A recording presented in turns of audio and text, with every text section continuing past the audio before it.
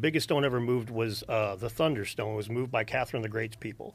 Late 1700s. Late 1700s. They used a big team of people, and they moved this thing not very far, like 10 miles, 8 miles, something like that. 9 miles, and it took over ocean. And it took 9 months. And when they were pulling this thing on the ground, they had to consistently try metallurgy, different types of ball bearings for it to roll on, because the ones they were moving would keep being crushed. And then they had to use screw jacks that are just like you jack up a house floor with, like a subfloor. They would use these screw jacks to lift the statue back up and put it on bearings. Well, the Romans didn't have a screw jack. We had metallurgy, with trying different kinds of ball bearing. That's something way outside. I mean, the 1700s. The 1700s, we're talking right at the cusp of them actually making structural steel. You know, this is the beginning of iron bridges. They were actually making good metallurgy then, and it still took trial and error to move this stone.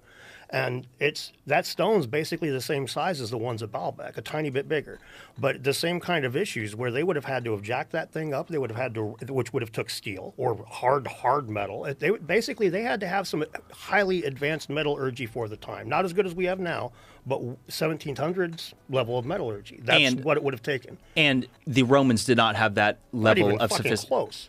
So that's the thing. So there's something that you informed me of, Dan, is that the invention of the screw jack was utilized in order to lift that Thunderstone, the bronze horseman, on top of those metal rails. So the Romans didn't have that. That wasn't invented until thousands of years later. So without that screw jack, they would have never been able to lift it in the first place. That stone would have just sat there.